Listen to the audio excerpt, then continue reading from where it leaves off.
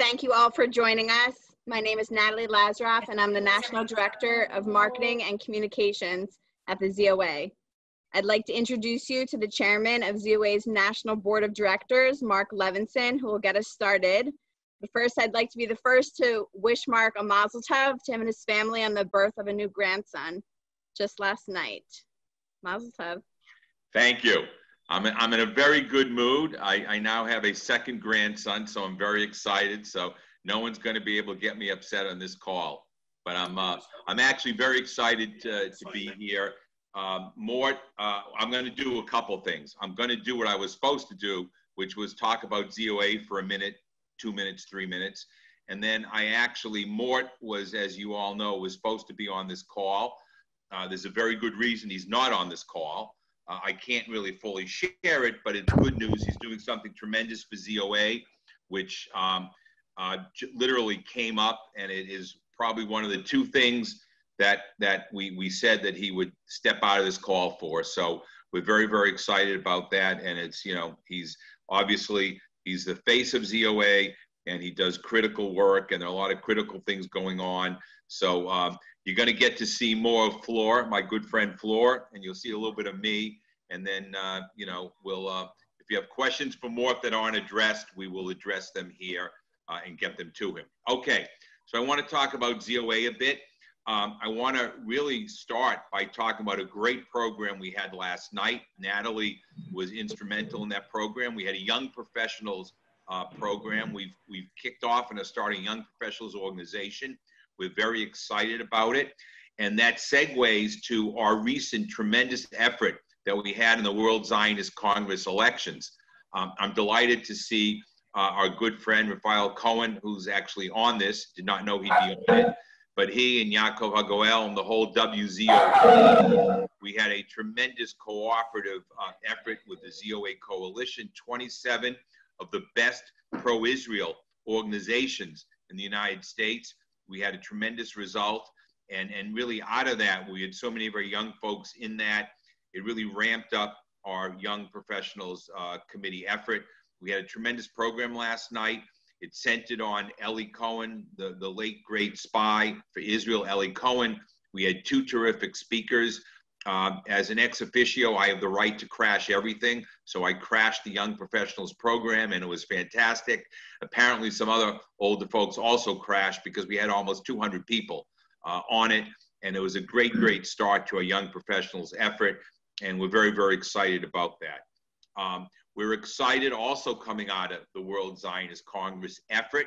We have a new Russian division of ZOA. And we participated, co-sponsored, worked with them on a virtual Yom Ha'atzmaut program that was held, I don't know, 5, 6, 7 Sundays ago, where we had a tremendous outpouring of wonderful folks from the Russian community. We had folks from Israel, we had folks from the US, ZOA, and we're very, very excited about our burgeoning relationship with the Russian community. We have, some of you may have noted, some of you may have seen about 2 weeks ago, I'm even forgetting time, maybe it's 3 weeks ago, Mort and I hosted a webinar on some of the issues and challenges we've been having, you know, with the Conference of Presidents and highest. It's been well publicized, our efforts in that regard. And we thought that was a very, very useful program we had with, again, hundreds of people on the webinar. During this unfortunate period with the pandemic, which of course we all hope will be over, you know, very soon, we've had an incredible array of programs. We've had, I would think it's almost an event a day. We've created a Book of the Month Club, which has been very successful. We've had politicians on. We're going to have more politicians on. We've had some tremendous folks from Israel. Alan, I don't know if it's TPA, TAP, the tremendous press agency that does. TPS.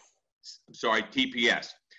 We actually met them at the end of our recent Israel trip, which Howard was so instrumental. Howard Katzoff was so instrumental in helping put together.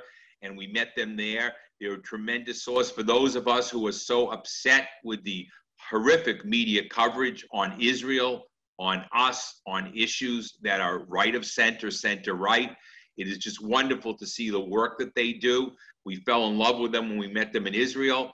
And then Mort and I actually met them back here in the States, literally, a few days before the pandemic. And we've had, we've had 3 programs with them, a series of 3. And we're just very, very excited about the work and the things that we're doing. Coming out of the World Zionist Congress elections and efforts, as I hope everyone knows, for the first time ever, there's a 52% majority on the center right among the various organizations and entities that ran for positions, while the specific date of the Congress is yet to be determined because of the pandemic. We are so excited about the fact that we're going to have 52% by delegates in the World Zionist Congress and thereafter, and it's going to really help push the issues and initiatives that we're most concerned about. Acharon Chaviv, last but not least, I just want to mention a word. It may or may not come up today. I want to mention a word about what you'll see as a very strong effort and campaign by ZOA on the assertion of sovereignty in the Jordan Valley, Yehuda and Shomron, Judea and Samaria. This has been something that's been very, very close to the heart of Mort Klein, who is our beloved great leader, and anyone that's been involved with ZOA. Liz Burney has done terrific, incredible research and writing work on it. And we believe very, very strongly, and have believed very strongly for many years, on the right of any Jew or any Israeli to live anywhere they want in Yehuda and Shomron. And although it may not be the whole pie, the combination of the current administration in Washington and the current administration in Israel, we have a match that, who knows how long that match will end up being there for. What's been accomplished the last couple of years with Yerushalayim, the Golan Heights, the cutting of funding for the PLO. It goes on and on and on. It's a wish list we were so unbelievably blessed to have take place.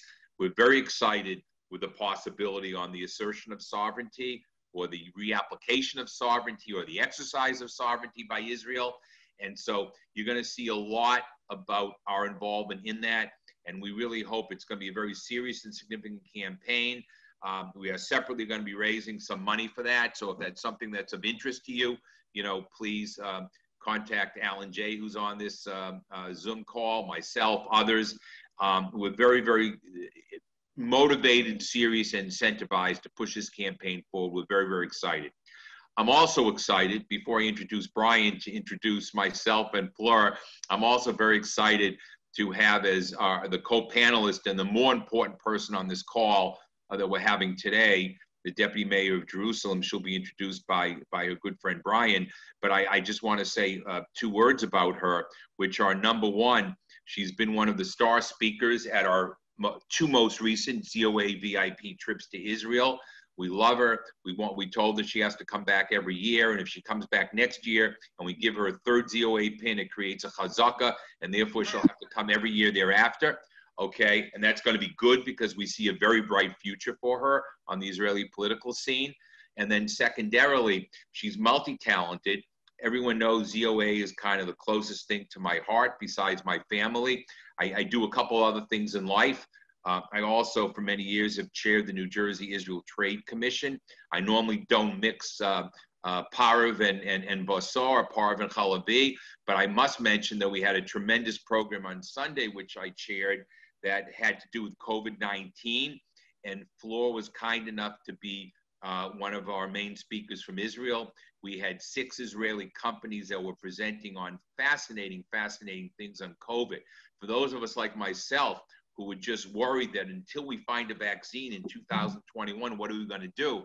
To hear what some of these Israeli companies are doing, from 1 second massive testing nasal sprays, to working on peptic acids, which I don't even know what it is, but the interference of peptic acids and combining and then preventing them from helping to, make the match that creates the virus, to, recombinant items. I don't even know what recombinant means, but there were these 6 wonderful companies, and that was just really a start of what we see from Israel. So, you know, we sometimes in the political arena, we face a very, very tough battle when we advocate for Israel. We don't understand that. You don't understand it because our positions are correct.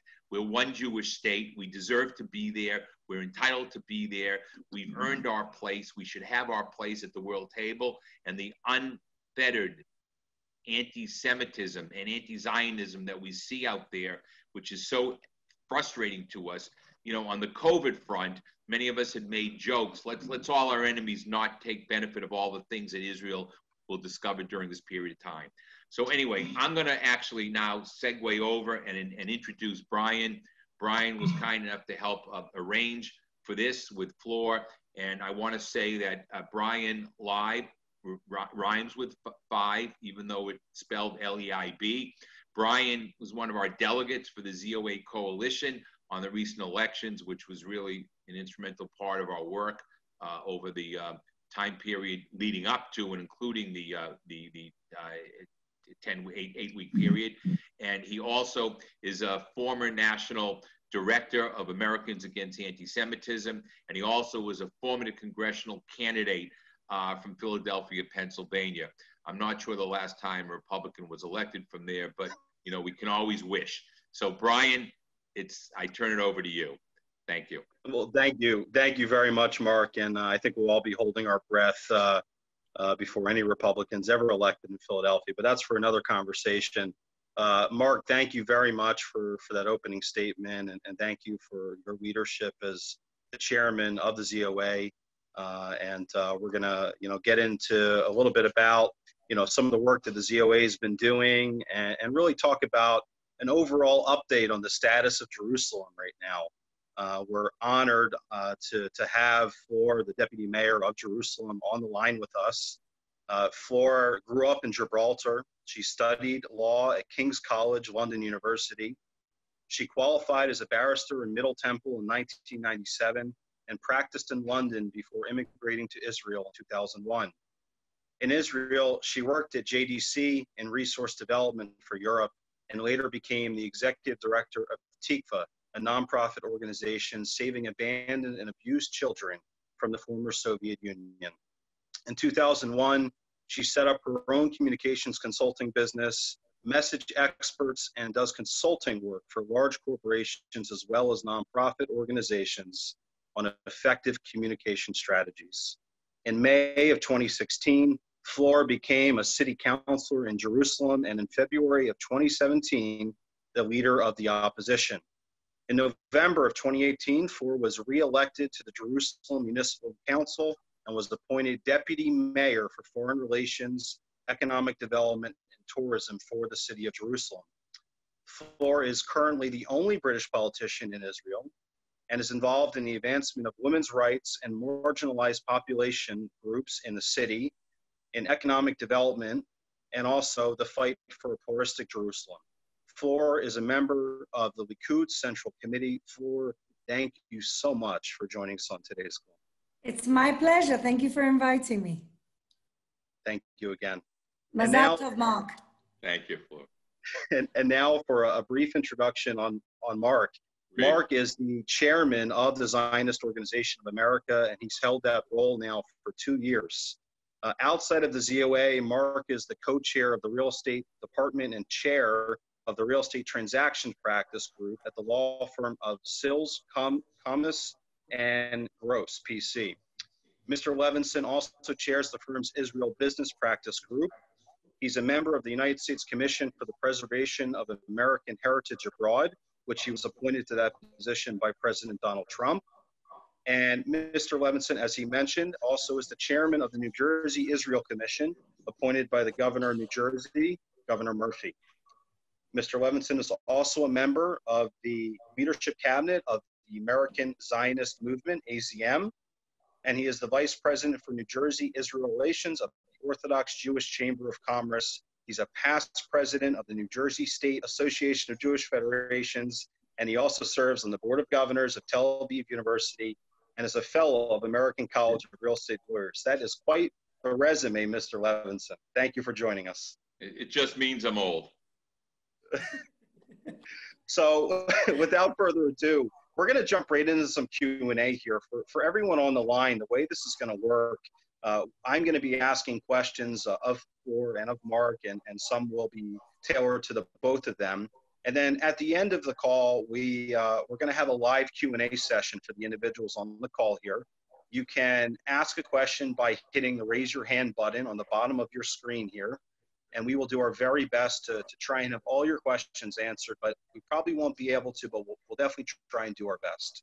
So without further ado, and actually let me back up for a second. I want to say thank you to Natalie, thank you to Alan, to Moore, to Mark, to everyone at ZOA for allowing me to moderate this panel, but more importantly, for the work that all of you have been doing as staff members and lay leadership for, in my opinion, the strongest pro-Israel group in this country.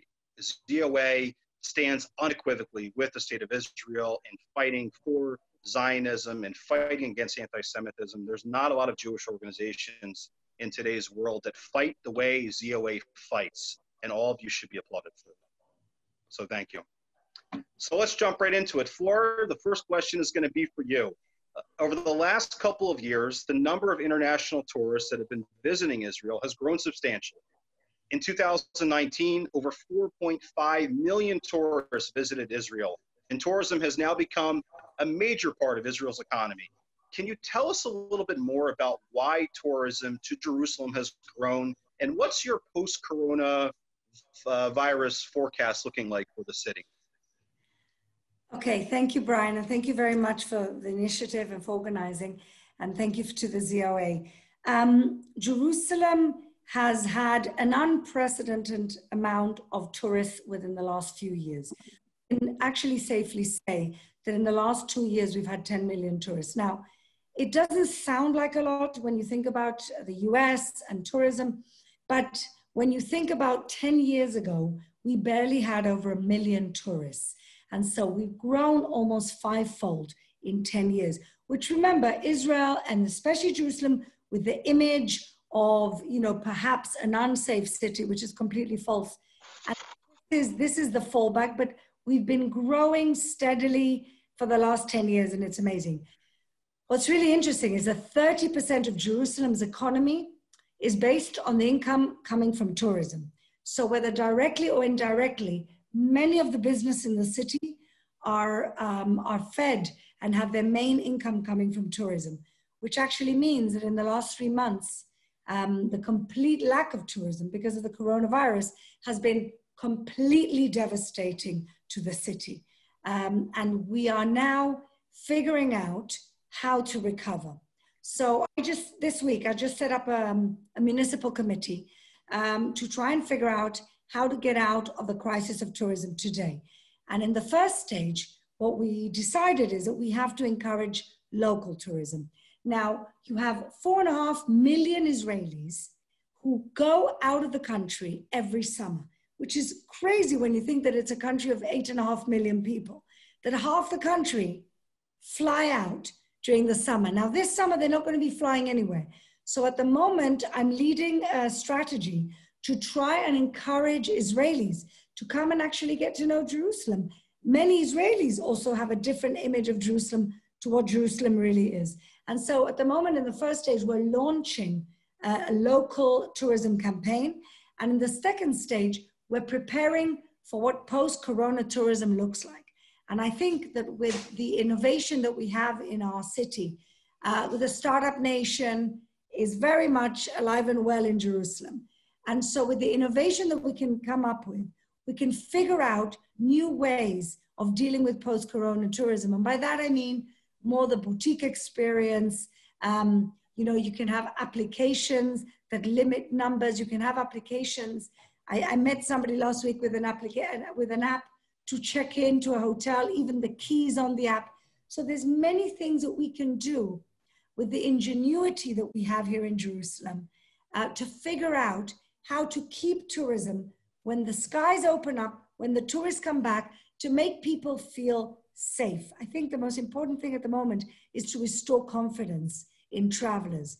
And I believe that we can position Jerusalem to be the post-corona model city for how tourism is done, for people to feel safe. And to come and travel and to come to Jerusalem first. What do you think is, I mean, this might be a loaded question for, but what is the secret sauce for Jerusalem? What keeps bringing people back over and over and over again to Jerusalem in particular? Well, I think that Jerusalem, there's only one Jerusalem. And, you know, to have a city which is both ancient, you know, has 3,000, 4,000 years of things to see, archaeological sites, but at the same time, a very present, vibrant city with an incredible culinary scene because of our diversity, and also the city of the future. The way I see Jerusalem and the way I try and market Jerusalem is we're a city of convergence. We converge the old with the new, the past with the present, and heaven and earth. And I think that creates a very special source of diversity and contrast that people really fall in love with. It's just a question of getting people in our city. Once they come to our city, I'm not worried about their experience. It's just getting them here. Well said. Well said. You know, ZOA has played a major role, Mark, in helping to bring groups, you know, to Israel for many, many years. And especially to places, Mark, where other pro-Israel and Jewish organizations would steer clear of, like Judea and Samaria. Mark, could you tell us a little bit about some of the trips that ZOA has to Israel in a typical non-coronavirus year? And really, what makes the goal of these ZOA mission trips so different than the countless other missions happening to Israel? Well, Brian, you actually just gave the answer in your question, so I could just say, listen to what Brian said. But the reality, try to make it easy for you, Mark. Yeah, we have in a typical non-corona year, we have 2 campus mission trips. Natalie actually was staff on one of our recent ones. We have 2 terrific campus trips. We have a terrific campus leadership group. Jonathan Ginsburg is in charge of that. We have, in non-corona years, we'll have 5 campus staff that cover the U.S. And we have a very generous contributor who has been helping to fund that program for years because he believes in the importance of it. And so we have a great, great trip to Israel for the campus kids twice a year. And then we have our annual ZOA VIP Solidarity Mission in the end of February, which the last 2 years has been spectacular. And what really distinguishes our trips, we do meet with politicians. We meet with Fleur, we meet with the mayor. We have a lot of close friends in the Knesset, especially because of our policy, our principled and our policy views. We have a lot of good friends in government. We have really pretty much entree everywhere we go, but we don't sell our trips to Israel on our political connections of those meetings, which are really terrific, by the way.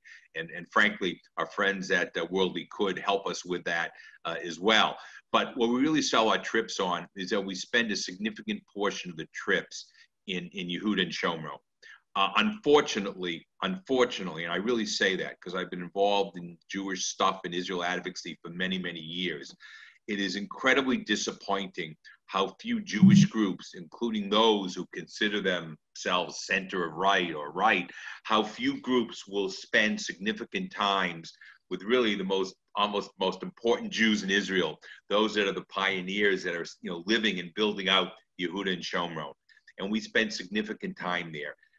And we've had this trip in particular this year was unbelievable. We had so many stops. We run late from each and every one. We're seeing new communities that are being developed. We're seeing one of the last stop where we actually met TPS. You're seeing towns growing out of a couple of folks. I don't even like the word settle. I don't like the word settlements. A couple of folks will go out to an area. And they'll live there as really like pioneers, and then a few more will join them. And before you know it, you have a couple hundred people there. I'm really bad with some of the names, but one of the towns, maybe Howard can remember, that we visited this year, and we were in a beautiful, beautiful apartment that overlooked a wonderful vista area. And when we came out to get a tour, we saw literally like 100 kids' bicycles just kind of sitting there in the middle of the cement, entrance area to the complex. And I'm sitting there and I'm looking at these hundreds of bicycles. And then that's one vantage point. From another vantage point, I see these multiple school buses pulling up because school had just ended. And you see, hundreds of these gorgeous little Israeli kids, school kids coming out of the school bus. It just, makes your heart melt. It makes you, the emotion. And I look there and I'm seeing all these kids and all these bicycles. And I'm saying to myself, there are more Israeli kids in this one complex and more bicycles than if I go to God knows how many communities in America that once had great community. And, all those things. So it's those type of areas that people don't get to see that ZOA, we show them. We show them, frankly, and I'm sorry to say this, but we show really some of the destruction that goes on, by the Arabs and even the Bedouins, how, Israel is blamed and tagged for doing anything wrong. And yet, Israel can't even control what, other elements in society in Israel do. We obviously have a lot of, fun touring trips and aspects. And it's really, it's a wonderful trip. We go from morning till night. We do have, political speakers every day, and it's a lot of fun. But really, what I say is the important part of what we do. We show them the people and the land of the Yehud and Shomron and Ariel and Gush Etzion and all those areas. And people say that they've not been there before, and other groups don't take them there. And we're not only not afraid, we're happy to do it. We're so happy to do it. So that's really, I think last year, Howard, correct me if I'm wrong, I think last year we went to the Techina factory near Shechem, and that was a mind-blowing experience. It's one of the largest Techina producers in the world, and it's by this kind of sect that's kind of Sumerian. I think it's Sumerian sect, and they are kind of in the middle between Arabs and Jews, and to hear their story and what they go through, was amazing. And while we're there, we were actually seeing Kever Yosef. We're right there seeing Kever Yosef. And these are things, you just don't see if you're going to a tour that basically is spending the day in Tel Aviv and Eilat and, and a few hours in Yerushalayim. So that's what I would say is special about our ZOA trips. Yeah, I can't wait to go on one of those, hopefully in the near future, post-Corona. Next February, baby, next February. I can't wait, absolutely can't wait. And while we're talking about going to Israel, this is a question that I would love to pose to the both of you. With regards to how everything seems to be changing on a minute by minute, week by week, day by day basis. Let's start with you, Fleur. How do you see tourism for Israel, changing? Both in the hopeful aftermath of coronavirus and also taking into account what's hopefully potentially going to be happening in July with regards to sovereignty? Look, I think that it's very difficult to predict right now what's going to happen with the corona, because Israel 2 weeks ago, we were pretty sure that the numbers were going down and the disease was disappearing. And we've just had a spike in the last couple of weeks, schools closing. People asked, we were going to be extending public gatherings from 50 to 100. Now we've gone back to 50. And so I honestly think it's very difficult to predict.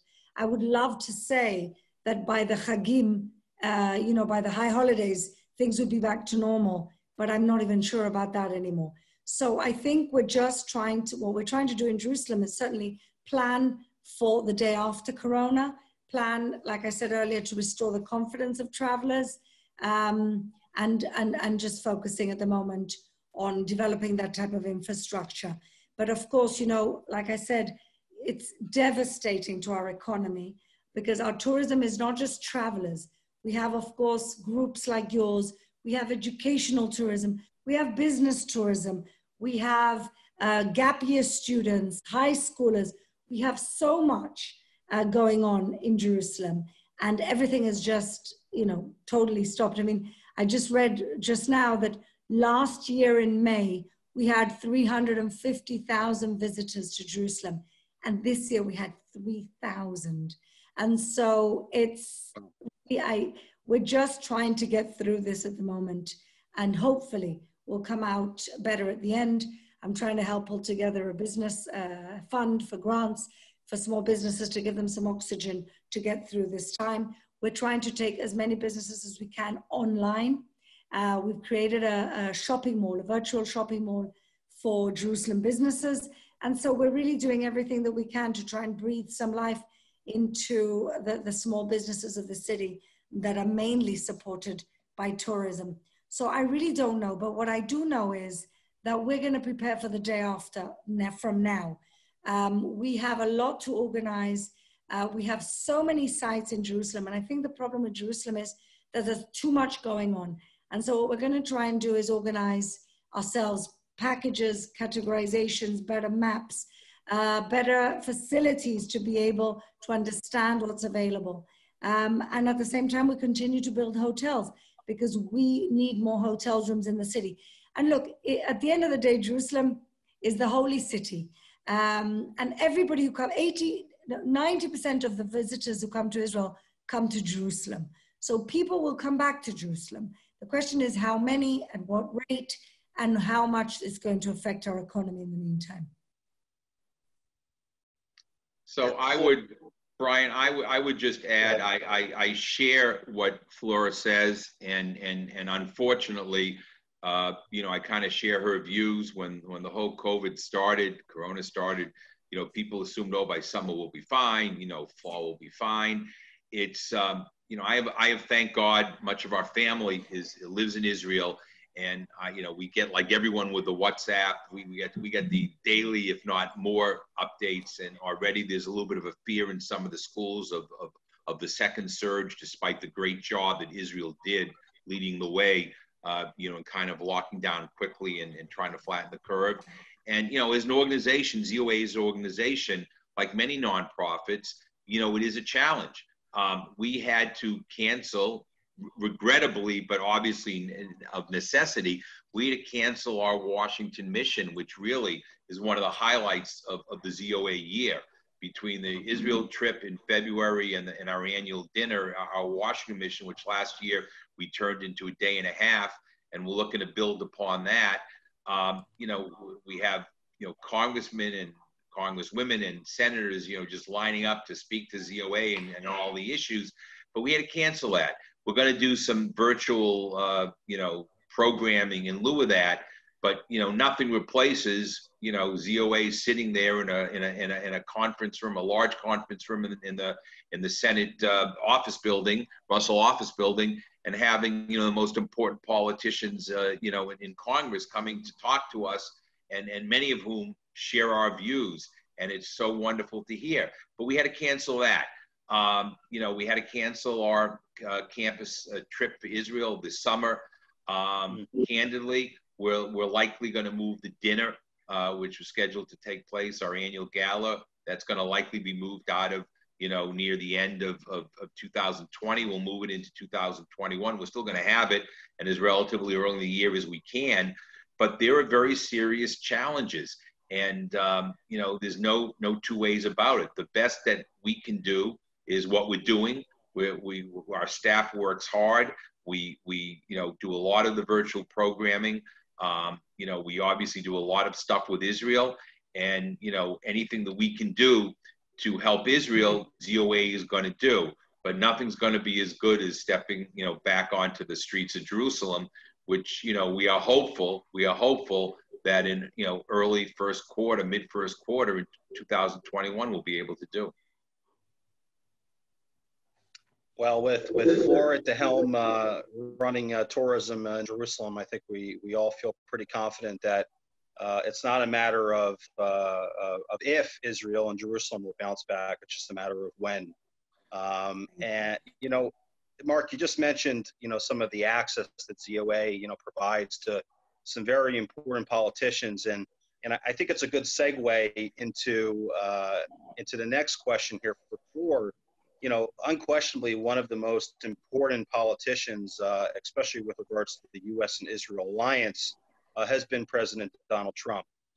President Trump has stood unequivocally with the state of Israel, from moving the embassy to Jerusalem, recognizing Jerusalem as Israel's eternal capital, recognizing Israel's sovereignty in the Golan Heights. The list goes on and on and on. And, you know, building in Eastern Jerusalem, I think, has been growing quite a bit under President Donald Trump. Can you tell us a little bit more about the future of additional building in Eastern Jerusalem and what that landscape might look like, please? Yes, absolutely. I mean, look, I think the best thing that has happened to Jerusalem and, of course, to the state of Israel is the recognition of Jerusalem as the capital of the state of Israel and moving the embassy. It's been great morally, and I truly believe it's going to be great economically for the city, and I'll explain why. This recognition is not only bringing with it a massive $500 million new embassy that is going to be built in actually a neighborhood very near where I live, which will actually, you know, there's something called the embassy effect, which is when you build a big embassy like the American embassy anywhere, the whole neighborhood is kind of lifted economically, socioeconomically. And so first of all, we're just very excited for the city to have such a huge project like this happening. You know, the US Embassy employs 800 people. And so to have such a big sort of anchor of recognition in our city, in the south part of our city, will bring enormous economic opportunity. But the second thing that is brought, which is more important even, is the fact that because now East Jerusalem is recognized as part of one city, which of course we knew, but has not been recognized internationally, what that allows us to do is actually bring the Americans in to helping us develop East Jerusalem. And I'm very close to the David Friedman staff and people. They're all wonderful people. And together we're trying to find a way of bringing economic opportunity to East Jerusalem, mainly to the Arab population there. Because of course, the more development you bring, the more likely we are to keep our one united city forever. As we know, it's our eternal capital. And so the Trump administration is actually very interested in normalizing Israel and Jerusalem especially with the region, with the Middle East and the Gulf states. And I actually see, and I presented to them, that East Jerusalem can be a key in this normalization, because we can't get away from the fact that 37% of the population of Jerusalem are Arabs. And so I believe that most of the Arabs were in East Jerusalem when President Trump came out with his deal of the century, and 90% of East Jerusalem is to stay as a united city with Jerusalem. The people who actually breathed the biggest sigh of relief were the Arabs in East Jerusalem, because they have understood for a while now that the salvation is not coming from the bankrupt mafia leadership of the Palestinian Authority. And so they're very, very happy to stay as one united city. And what we have to do is ensure that there's equal opportunity for the Arabs of East Jerusalem, because it's in our interest and it's in the interest of a united city. And the Americans, to me, have been absolutely crucial in this. So there's been building also for Arabs, also for Jews in East Jerusalem, and there will continue to be building. Yesterday, the mayor announced that we're building a huge high-tech park. We're calling it Silicon Wadi, and there's going to be a huge high-tech park in East Jerusalem. It's going to provide 200,000 meters of office space, 50,000 meters of hotel space, which will obviously be more affordable, and more commercial centers. And what we're aiming to do is bring 10,000 jobs to East Jerusalem. Again, to strengthen the city, to strengthen all populations of the city, and ultimately to keep one united capital city for the state of Israel, which is our eternal and undivided capital, Jerusalem. And so I think that President Trump's vision has been absolutely, absolutely spot on with what needed to be done, especially with my city, with Jerusalem. Look, we couldn't have asked for a better president. I think that sometimes you need somebody who's an out-of-the-box type of personality like President Trump to shake up paradigms that people have just gotten used to for so many years. And you needed somebody like Trump to come and just shake it up. And that's what he's done. And, you know, creating the facts on the ground, which is hopefully what we're going to do with asserting our sovereignty in the Jordan Valley and Judea and Samaria, is only going to bring us in a better position. We cannot negotiate with a Palestinian leadership which is divided into five, because nobody on the Palestinian side can deliver peace. And so it's dangerous and suicidal for us to try at this point to do anything but put facts on the ground and do what's good for our country, and assert sovereignty. And so we couldn't have asked for a better partner than the Trump administration. And I can only speak wonderful things about Ambassador Friedman. Ambassador Friedman really gets it. And he's here and very present on the ground. People really love him, appreciate him, and is doing wonderful things for all parts of Jerusalem. That's a beautiful message, Mark. I'm sorry. Yeah, so I want to comment, basically agree with everything Fleur said, and kind of add something on all those. First of all, on the Jerusalem, East Jerusalem front, you know, we ZOA, we've had conversations with Fleur when we were there. And what I especially like about Fleur, aside from all her talents and everything else, is many of the politicians, both in America but also in Israel, will certainly talk certain things. If they're talking with ZOA, they'll agree with ZOA. If they're talking to some other organization, she is committed, really committed, to really building out parts of, we'll call it East Jerusalem, but parts of Jerusalem as a whole. She's committed to that. And that is incredibly important. And that really has been what's so important about the president. On the matters relating to Israel, people have talked a good game for a long time. We know for how many years people talked about moving the embassy in Jerusalem. And Donald Trump did it.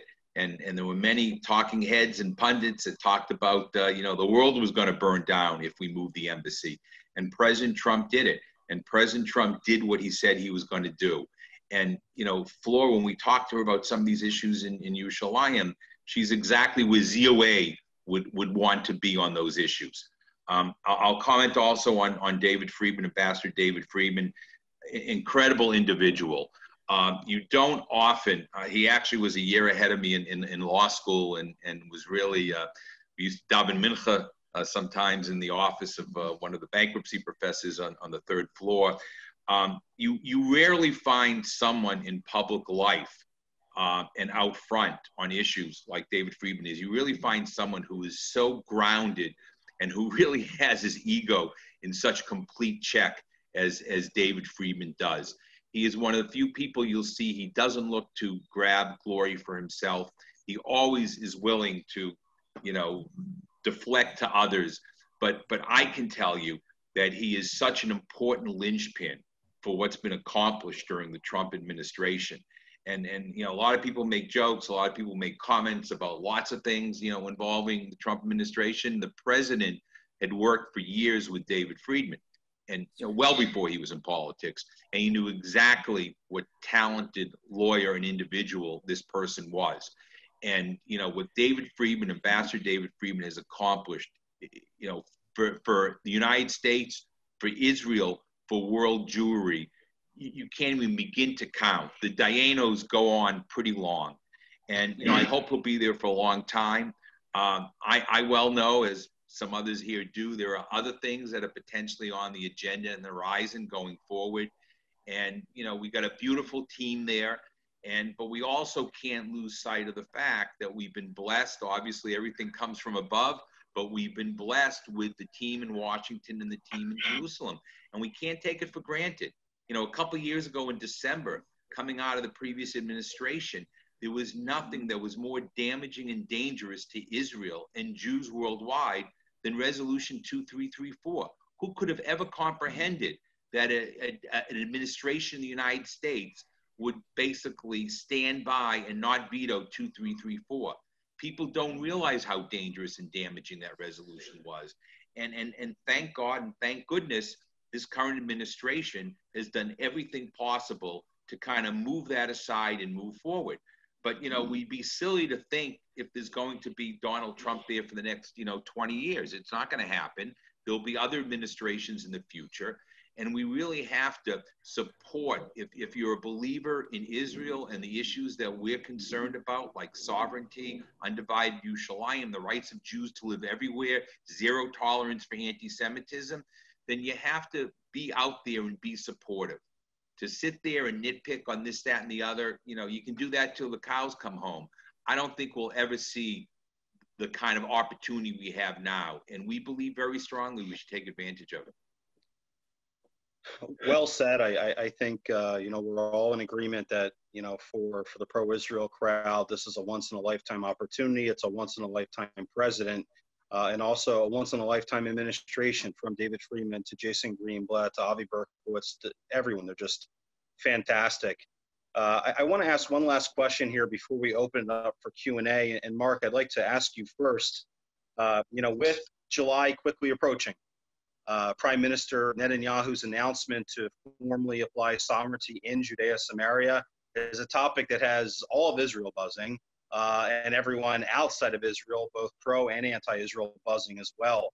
Mark, can you tell you know, me and Fleur and everyone on the line a little bit more about what ZOA's position is on this expected move by the Prime Minister, please? Yeah. So ZOA, and again, Mort, I'm stepping in here for Mort. Mort is our, you know, our leader and spokesman on these issues. He formulates. He's a prime architect. We talk about these things every day. Talk early in the morning, late at night, middle of the day, multiple times. But Mort really is the architect, and he's got the golden Rolodex, and you know, he kind of lays it out. But our basic principles are this, and I will say, as I lay out our basic principles, we actually have a new head of our Israel office, Dan Aluz. We're stuck in the pandemic, but some of you may know Dan already, and you know, he'll be out there for us. And he's going to be helping us on the ground in Israel, because his campaign for sovereignty is not just a campaign in Israel, in the U.S. We will have this campaign. I talked about it at the head of our discussion here. And we also, you know, ZOA will be out there, you know, in Israel with our Israel office, and we will be laying out the groundwork for our views on this plan. We were very public when the Trump deal of the century, the peace plan, came out. And if any of you want it, Natalie will get it for you. We gave a very detailed release, which went through, I think it was 31 reasons or positions on the plan that we were in favor of and supported. And, you know, I'm not going to say that every last item in the plan we're, you know, 100% on board with. I mean, there are things we may not, if you've followed ZOA, if you followed Mort for the last 27 years, there might be things in the plan that we might not be 100% for. But again, as we've articulated, we're in a situation right now where we have the administration we have in Washington, the administration we have in Israel. And I think woe to us if we don't jump on this and help support this strongly and get it done. We won't have an opportunity like this. And our hope is that Bibi comes out, you know, out of the gate with this early in July as possible. We think every day that passes by is a day that's passed by and is a day that's lost. We should come out, the government of Israel should come out as soon in July as possible on it, and ZOA will be there. And I guarantee you, not only will ZOA be there, you'll see that others won't be there with ZOA and won't be there with the government of Israel and won't be there with the government of the United States. And you're going to see a lot of hand-wringing and shrieking, and you're going to hear people talking about the world burning down. And, you know, it just isn't true. It just isn't true. So they said the same thing when the Americans moved the embassy. They said it was going to be another intifada, it's going to be a revolution. Here we are 2 years later, nothing's happening. So that's my view, that's Fleur's view. I do want to say, before we open it up to Q&A, I think you should ask Fleur to tell the group here a little bit about her wonderful political entry into this position, because I know the story, but I think others will want to hear it as well. Because where she is now is not where she was a couple of years ago as the campaign was happening. She's got an amazing, amazing background. And I think we should hear some of that, Fleur. How far back do you want me to go, Mark? Well, I will leave it to Brian. Okay, Brian. Well, you know, I have to tell you, Mark, that was one of the questions that I had here for Fleur, you know, certainly to talk about, you know, her her political background. And of course, you know, Fleur, I think, I'm speaking for myself here, I view you as one of the most influential female leaders of Israel present day, and certainly for the future. You know, so, you know, the question has to be asked. You don't have to answer it, but I mean, you know, what are your plans for the future? You know, will you run for a higher office? And also, you know, please tell the group a little bit more. How did you get into politics in Israel? Well, I moved to Israel 19 years ago. I'm originally from Gibraltar.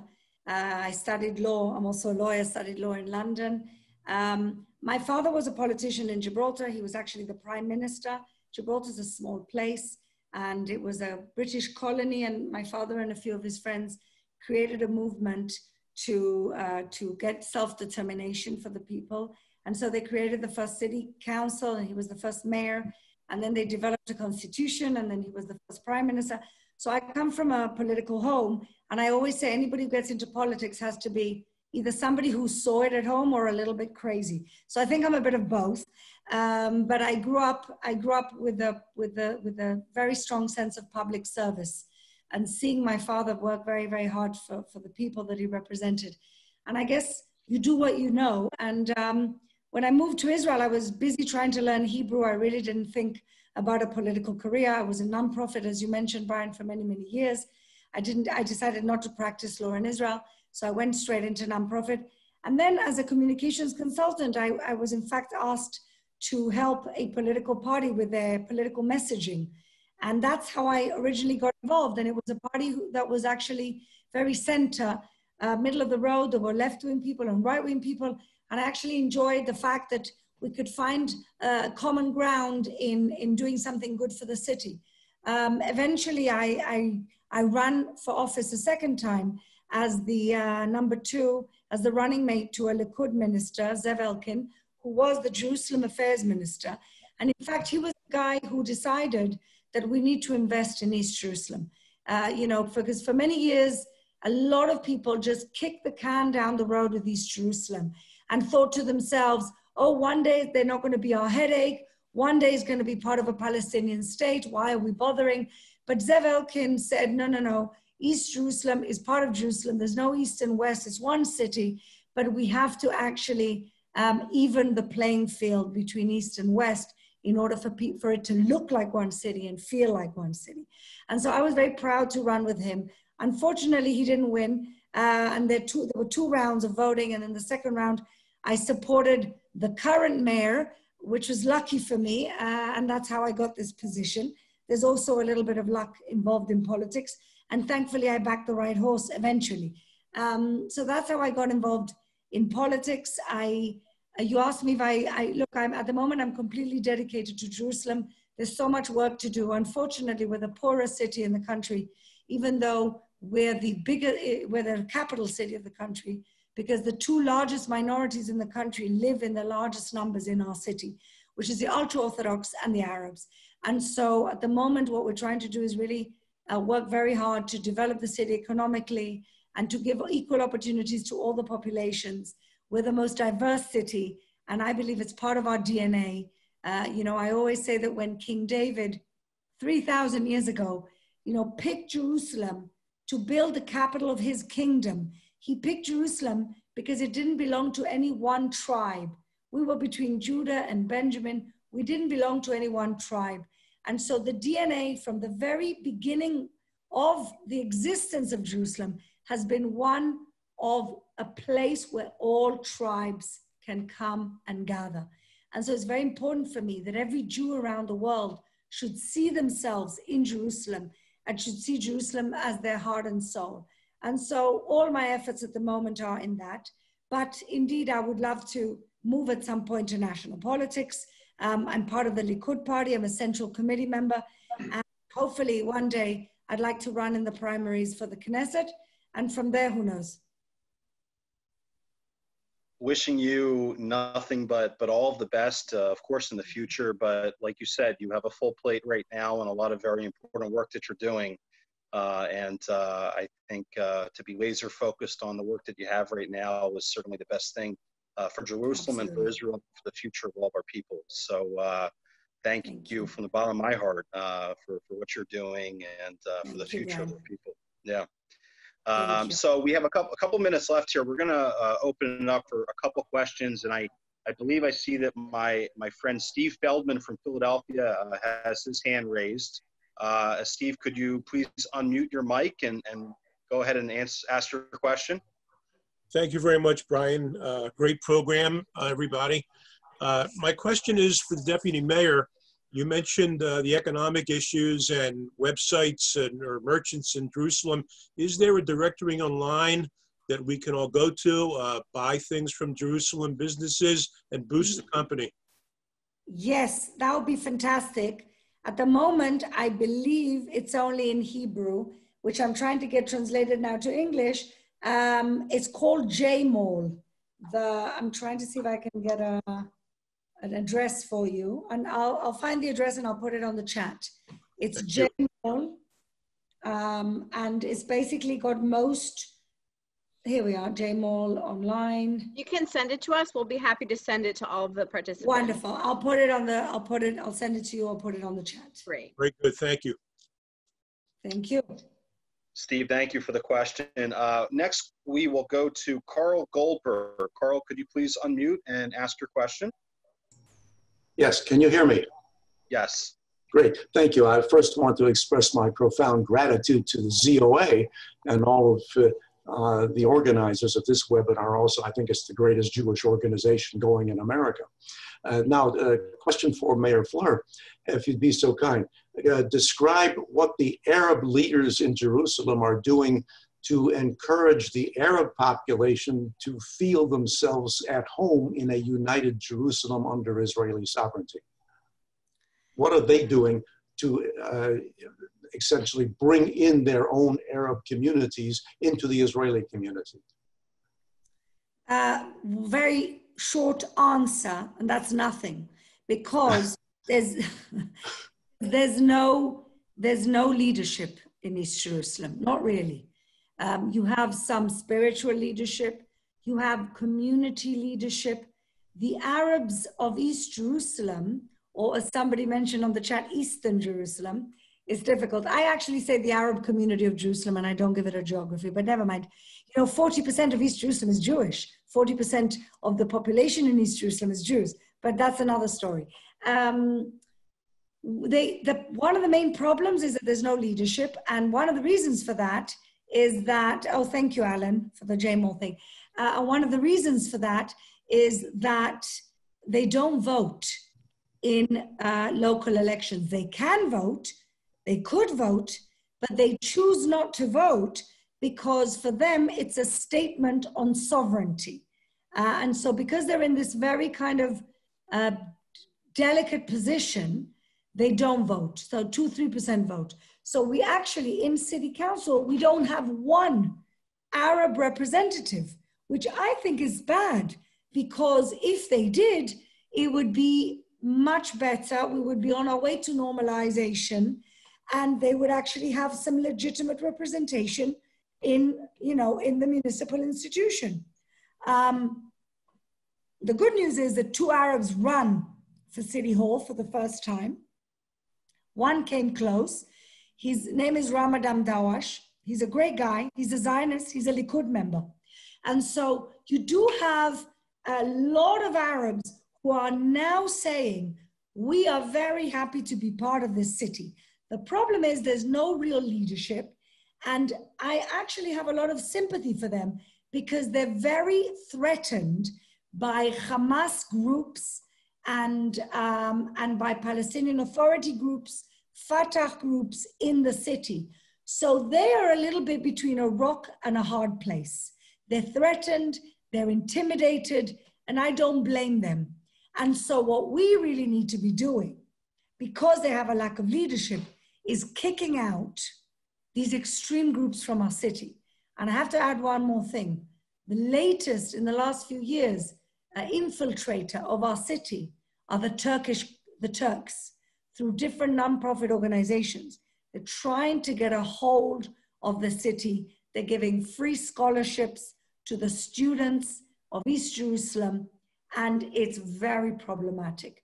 So I'm going to be starting in the next coming year to do a campaign to try and get rid of the Turkish non-profits organizations, as well as UNRWA, which is the United Nations Relief and Workers Association, which both of them, in all their educational programs, are teaching incitement, anti-Semitism, delegitimization, and an obsession with the right of return, which of course we all know the right of return means the annihilation of the Jewish people in our homeland. And so this is something the government has to deal with.